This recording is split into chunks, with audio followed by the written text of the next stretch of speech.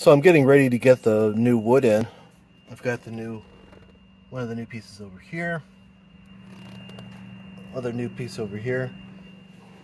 I got my cracked piece in the middle. So I'm just starting to take this out with this model year. It has this little cubby here, and this is secured by just one screw in the middle. Take that one out. Then there's going to be a screw here, and then you can take your shifter part out. Of course, I took the radio out. Radio's got those special tool that you use to take it out, and then once you get that out, you can push out the climate control, no problem. So now all this is out. This comes loose. You will have to put the car on and just move the shifter back. But one of the problems I'm going to solve right here is this. So I don't know if somebody dropped something on there, but there's like a crack right there, and you can see it, and it kind of bleeds through, and it looks like crap. So I have a new piece that goes here.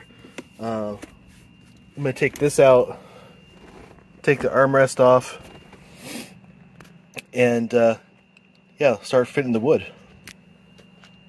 So the shifter, I got this one. This is probably only for 1990 to 95, but right here you can use a pick tool, pull this, and then you can fit a screwdriver under here and pop this side up. On the other side, or the front, there's something similar too.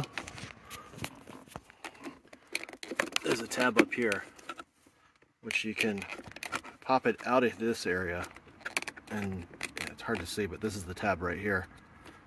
I just used a 90-degree pick tool to get under there and then pop it loose. And then once you do that, you can put the shifter into gear with your parking brake on, slide it back, and then this comes loose.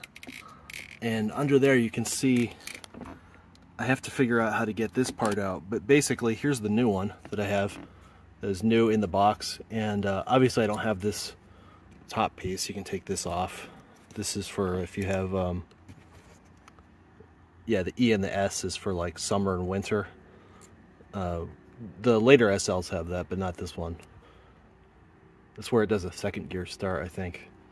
So anyways, yeah, I'm just gonna figure out how to get this part out. I think there's just little tabs here like this.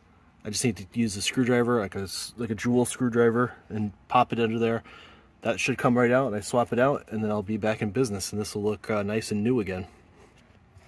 Here it is, all replaced. So here's the old one. You can see how messed up and junked it is, and yeah, basically either the black piece, I think it's the black piece underneath there, that kind of broke.